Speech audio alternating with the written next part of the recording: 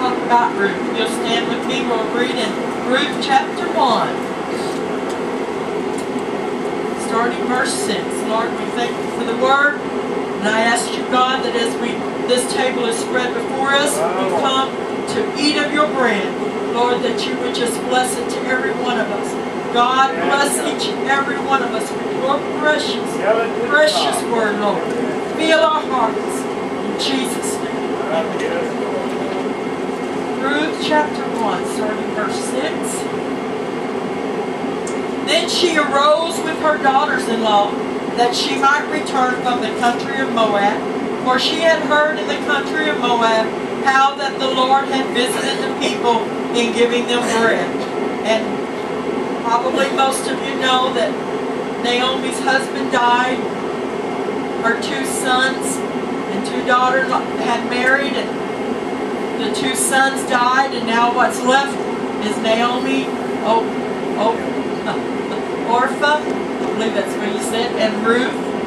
That's what's left here. And she has decided to go back to her people. Wherefore she went forth out of the place where she was, and her 2 daughters-in-law with her, and they went on the way to return into the land of Judah. And Naomi said unto her 2 daughters-in-law, Go, return each to her mother's house. The Lord deal kindly with you, as ye have dealt with the dead and with me. The Lord grant you that ye may find rest, each of you, in the house of her husband.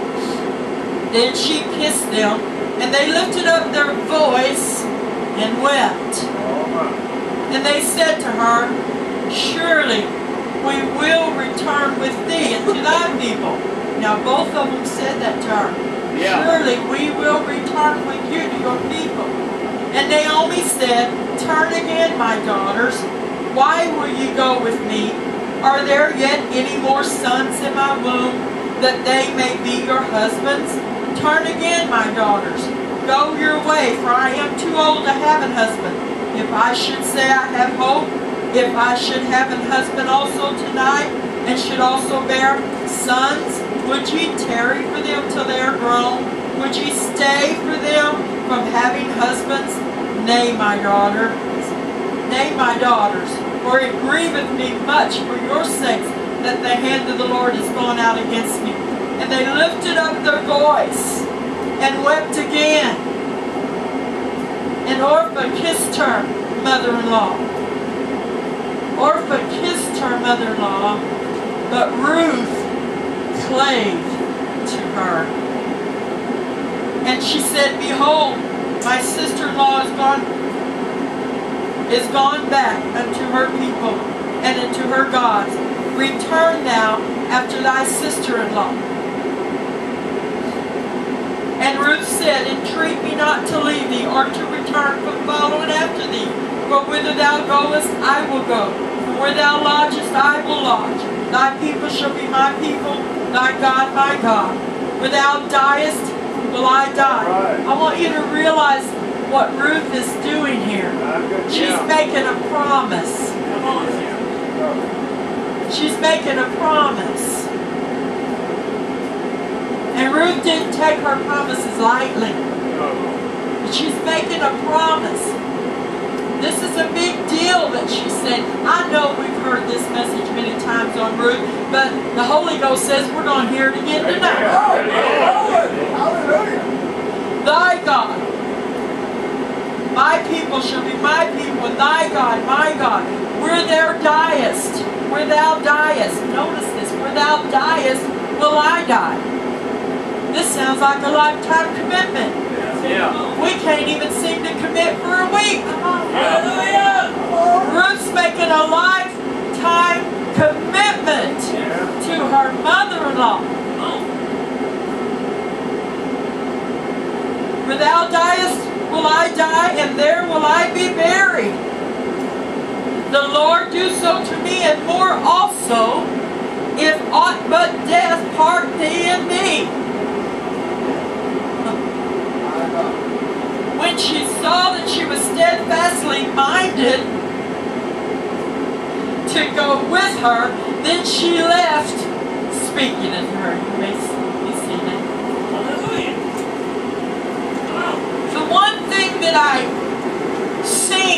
in all of this was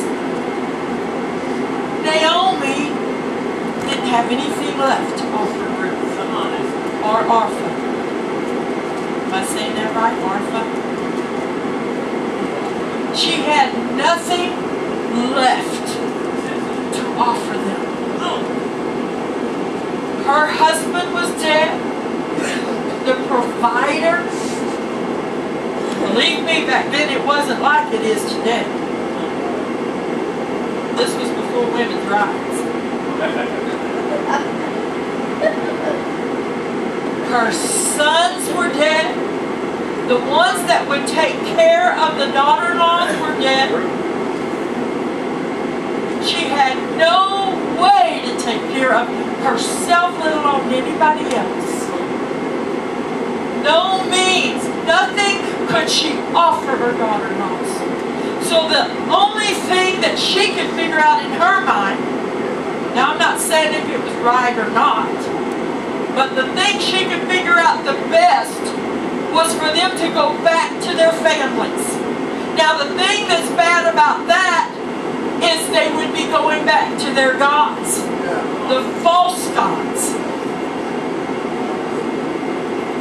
But still Naomi didn't know what else to do. She says, there's no way for me to give you anything. You've got to go back to your families. Go back and get a life. There's someone there. You know, take them someone there. Get a life there for yourself. Start over again. Well, Orpha and Ruth both was saying, no, we want to stay with you. That's the way it started. No, we want to stay with you. And they cried and they was bitter and sore inside. Because they loved her. I believe that they truly did love her. But even though Orpha loved her, her love was not the same as Ruth's love. And you see, many times people will come to the Lord and they say they love God. And it always makes me wonder why you can have two people grow up in the same house, with the same parents, being taught the same truth, being taught about the same God, and still one will love God and follow Him, and the other will do everything opposite to what they were taught. And I never could understand that, but this story helps me to understand. It's because the love in the heart is not the same. As much as Orpha loved Naomi, she did not love her the way Ruth did. And so she decided that she would go back. Ruth didn't want to go back. I'll tell you tonight, let's not go back. Yes. If God has brought us away from things that are false and sin and harmful to us, God, help us not to go back. Yes. But Ruth loved her mother-in-law. She says, I do not want to go back, but I want to be with you. And I want to be part of your people. And I want to serve and love your God. And that's the part that got Ruth the blessing right there. All the other things, yes, we know she was blessed. But let your God be my God, that was the thing that got her the blessing right there. Because in her heart she meant that. She made a choice. And that's what I want to talk to you about tonight. Making a choice. Making a choice. Ruth made a choice. Orpha made a choice. But Ruth, as we know, because we don't know what happened to Orpha, except that she went back to her home, to her family, and most likely to the false gods. You see, it's so important that we come out from among them and be ye separate. As much as people preach and say you don't have to come out, I'm telling you, you got to come out. If you don't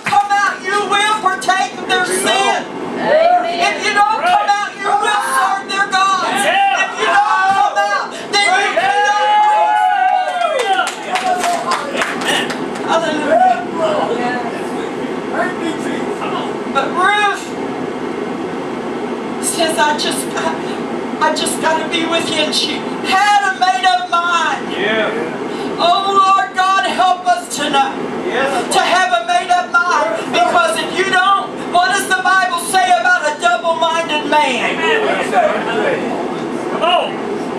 Well, today I love God and I'm shouting and I'm praising Him and I'm loving Him and I'm blessing Him. But you let something fall on my toe, as my daddy would say, and my husband. Then I'm cursing Him. The scripture says blessings and cursings doesn't come out of the same mouth. And I tell you what, when a trial comes our way, and they're going to come, they're going to come, they're going to come. And when they come, what choice are we going to make? We got to choose today that we're going to love God all the way till death do us part, just like Ruth did. Nothing's going to take me away from you. I'm going to stay with you till I die. I'm going to stay with you even after I die.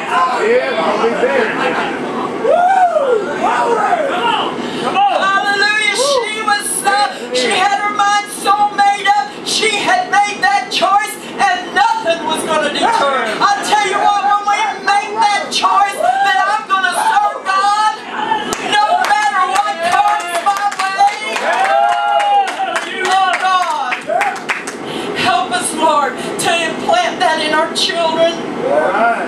Do you realize that your children are watching you every day?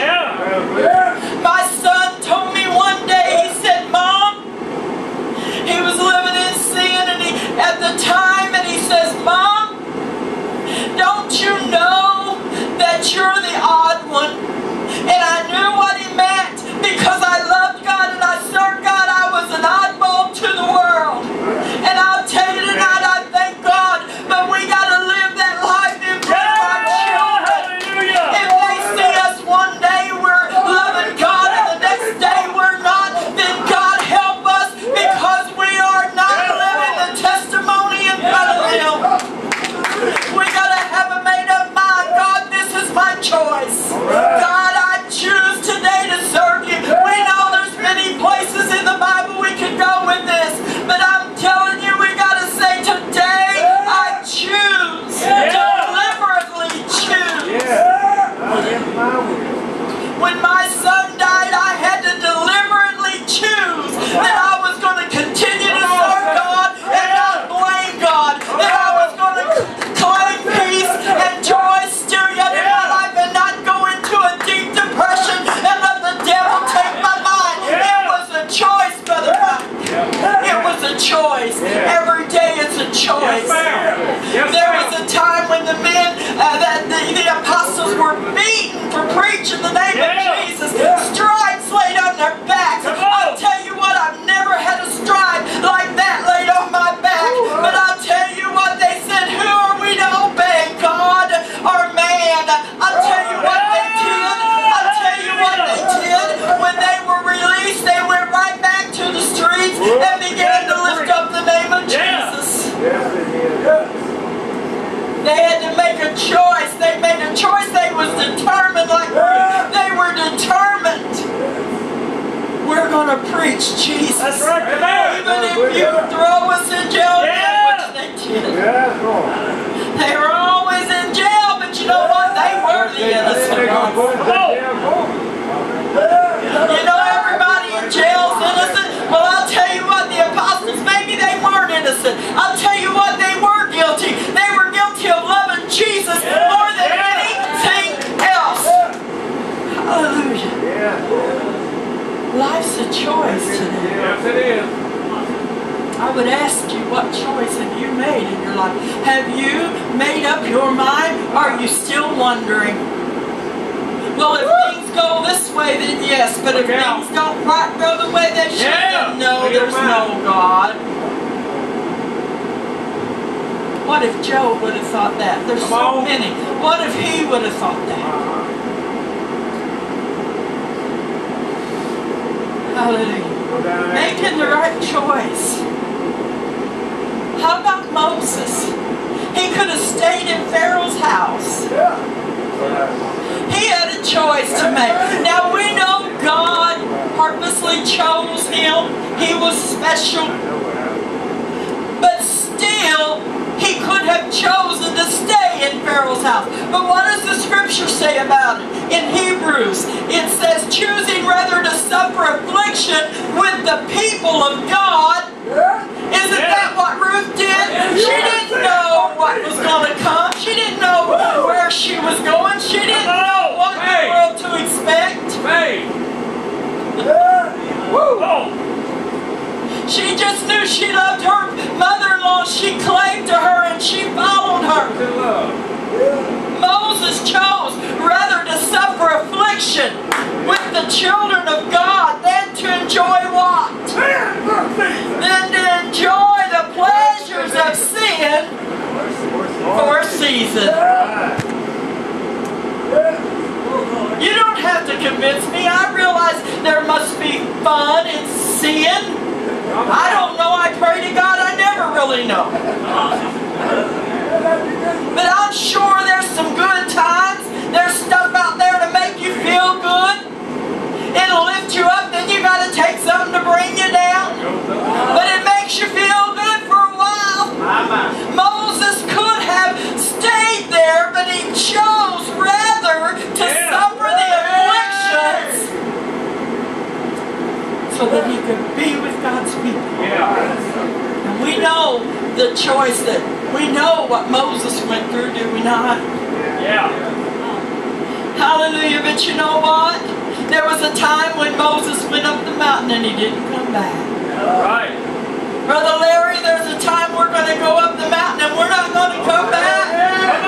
Hallelujah. It's so important that we have that made up mind. So when our trip up the mountain's the last one, God will just take us home. It's so important. You hear me tonight? Oh God, help us to make the right choice.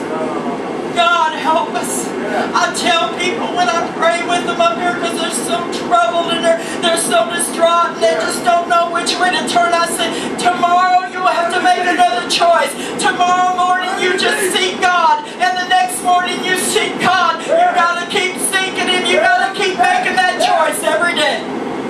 Then I'm going to serve God. I pray tonight if there's somebody listening to me inside or out of this tent that has not made up your mind, that has not fell in love with God like you should, I pray you'll make up your mind tonight to just get on your knees and start crying out to Him.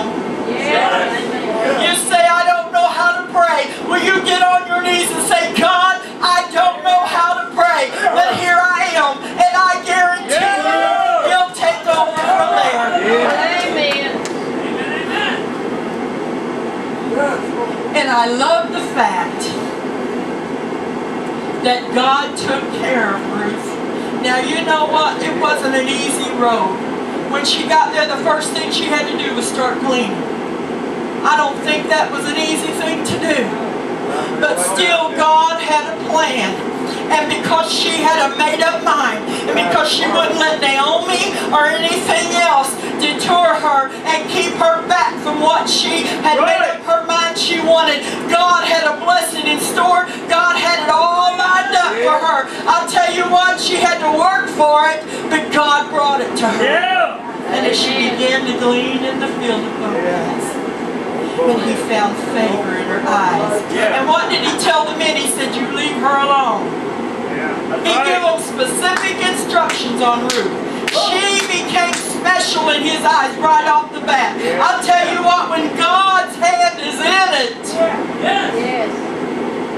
she became special right off the bat to Him. Why? Because He's seen the love and the faithfulness that she had to her mother-in-law Naomi. I'm telling you tonight, God sees your love. He sees your faithfulness. And don't let any devil tell you you're not going to be rewarded for it, because you will. And as she stayed faithful to her mother-in-law, He said to His men, and I love this, I want you to drop handfuls of purpose. This was a Gentile girl that shouldn't have been there. But she said to Naomi, I want to be part of your people. She didn't belong there, but she said, I want to be part of your people. Then all of a sudden, Boaz jewels of purpose for her. Just let it drop on purpose so that she can be blessed. I'll tell you what, tonight we are Gentiles, and God purposely came to this earth and hung on a cross. He purposely reached down and picked you up and grafted you into it. That's right. Come on. Hallelujah. And her mother-in-law seen him. She was finding favor in Boaz's eyes. And she instructed her what to do. And I'm not going to try to go there. The shoe and all that. But we know that things worked out when Ruth became Boaz's wife. And this is what I love. That Boaz and Ruth had a son. Her mother-in-law that she loved so much. You know what she did with that son? I'm telling you, Ruth made a commitment and she didn't back up from it. She took that son and to her elderly mother-in-law, she handed him to her. And her mother-in-law, Naomi, once again, felt life come back into her. I don't know, Brother Mike, that I could do what Ruth did. But I'm telling you, she meant it. The commitment that she made to her mother-in-law, she meant every word of it. And she stuck by her word, and because of it, God blessed her. But she took that child and handed it to Naomi, and Naomi took that child and became its nurse. And they named him Obed. They named him Obed. From this Gentile woman came a son named Obed. And then from Obed, who came from the Gentile woman, he begat a son named Jesse. The Gentile woman had a son, they named him Obed, and then Obed had a son, they named him Jesse, and then Jesse had a son that I believe got a heart from that mama back there. That great, is it great or great? From that great grandma, that heart came, and David got her heart. From Jesse came David. And then you can follow the line all the way down to Jesus. Don't tell me God doesn't love us. God loves you. He has grafted you in. You were once an outcast, a stranger. But I tell you, God will take you, the outcast and the stranger. God will take you, the man that once lived in sin and did ferocious things or horrible things. He'll take you, He'll forgive you, He'll clean you up, and He'll make you a man and woman of God that can be used to bless nations. Hallelujah. There's nothing impossible with God. My Lord, there's nothing impossible with God. Hallelujah. My Lord. So then there's one more thing that I want to talk about. I'm almost done. There was a decision some people had to make one time.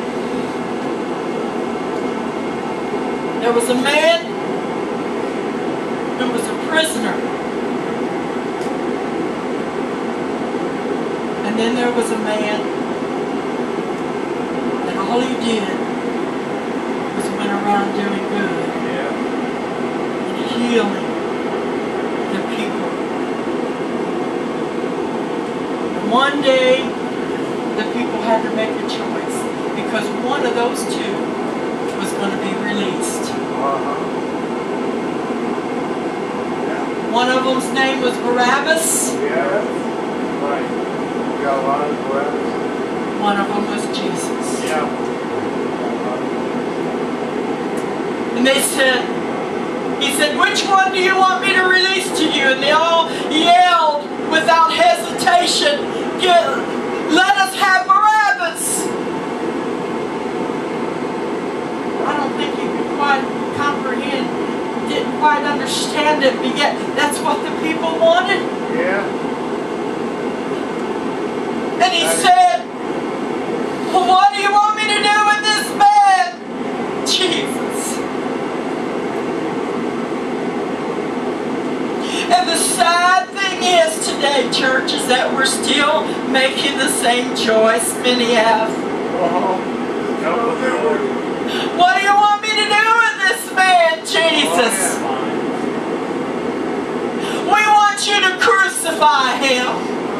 Why? What has he done? They hated him with a passion. And that day, those people chose Barabbas. But I'll tell you today, we got the same choice. And every day when you wake up and you get out of that bed, before you even get out of that bed, you're making a choice for that day. Lord, am I going to bless you? Am I going to love you today? Am I going to serve you? Because I can guarantee you one thing, the devil's going to put something in your path that's going to discourage you and try to trip you up and make you fall. But let me remind you this, when he trips you up and he makes you fall, let me remind you that Jesus is right there to catch you and to lift you back up. Even though they chose Barabbas and they crucified Jesus, even though he was rejected of his own, and his own crucified him, still hanging on that cross, he did it for them. He did it for them. He did it for you. And we got to be careful, because if we choose the world instead of Jesus, we crucify him afresh. Would you stand with me? Darling brother, would you come to the music?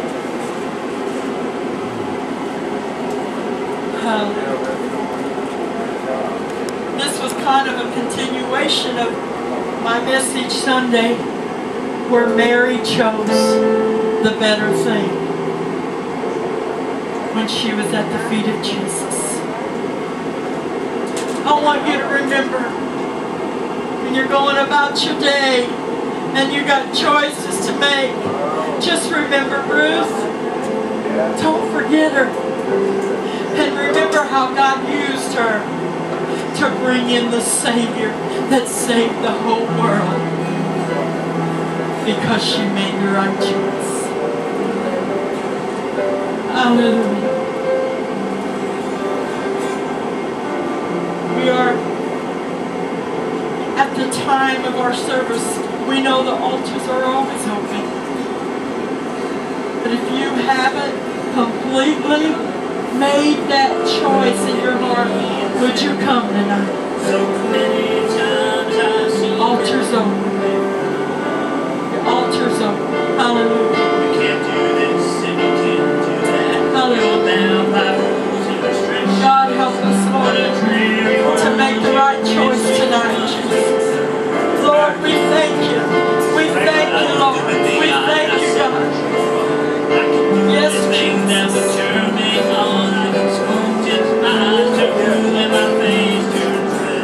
Amen. Amen. I can drink it. Come on, brother. Because I can party.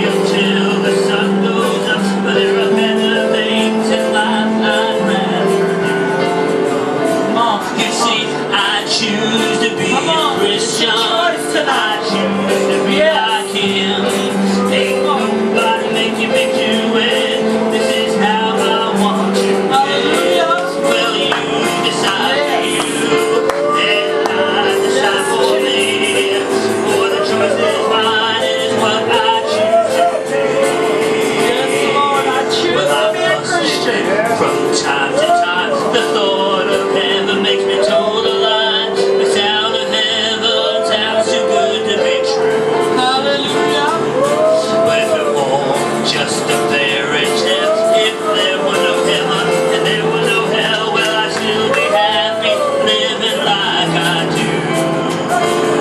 'Cause I choose to be a Christian.